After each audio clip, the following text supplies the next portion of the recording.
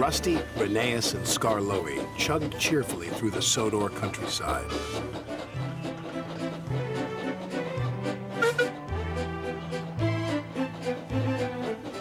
The engines were going to help Duncan with an important job at the incline railway.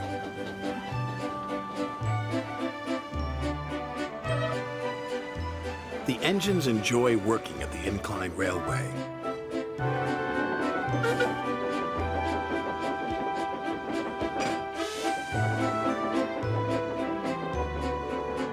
They like the clever way the loaded slate cars roll down the incline, pulling the empty slate cars up.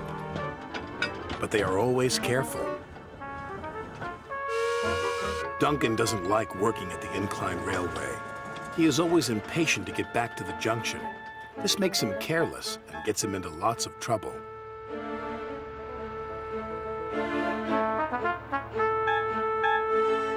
Rusty hoped Duncan would stay out of trouble today, but he was already in too much of a hurry. "I'm a plain-speaking engine," gruffed Duncan, "so collect your slate cars and be quick about it." And off he steamed. Bossy Boots chuffed Rheneas. Pushy Puffer huffed Skarloey. They didn't like Duncan telling them what to do. "He just wants to get back to the bustle of the junction," Rusty said.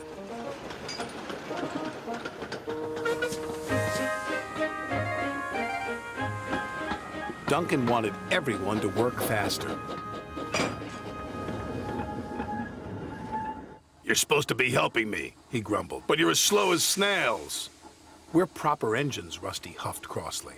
"We follow the rules. We can't send up more than 4 slate cars at a time," chuffed Rheneas. "Then work faster," said Duncan impatiently. Later that day, Duncan was working the incline. "I'll show you how fast a really useful engine can work," Duncan called as he hastily biffed one slate car into another. And then another. Soon, Duncan had his 4 slate cars. "Nothing to it," he boasted to Rusty. "Those slate cars will pay you back," warned Rusty. "Slate cars don't like to be biffed." "I can handle slate cars," he cried. The 3 little engines could see Duncan was not going to listen. They carefully chuffed away from the incline with their slate cars full of slate. Duncan was so impatient he became even more careless. "I'll show that smelly diesel and those lazy steamers," he said to his driver. "Careful," cautioned his driver. "You're asking for trouble." And he got it. Duncan didn't notice his chain was tangled in the coupling of the slate car in front of him. Suddenly, he was being pulled up the track by the empty slate cars. "Bouncing bogies," he cried. "It's got me." Duncan's driver jumped clear. Rusty returned to see Duncan being pulled up the incline. "I tried to warn him," said Rusty. "He never listens," the little diesel's driver said. The chain pulling Duncan's slate cars couldn't hold the weight. It suddenly snapped. Duncan plummeted down the incline. "Help!" he yelled.